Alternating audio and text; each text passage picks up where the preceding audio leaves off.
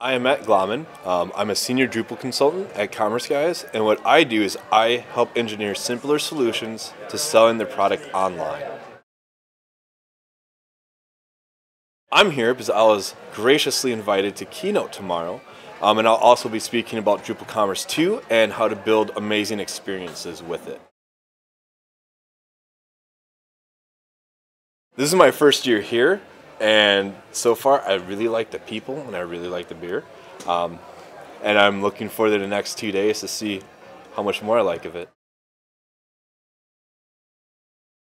I'm hoping to get a lot of feedback about Drupal Commerce and also show the next version of Drupal Commerce and what you can do with it, which will also help promote Drupal 8.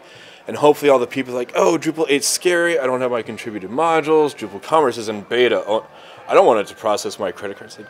It's stable. Drupal 8's great. You can do a lot with it right now, and hopefully people don't look at the contrib space or a version name to understand the stability, especially when projects take 6 months to complete anyways.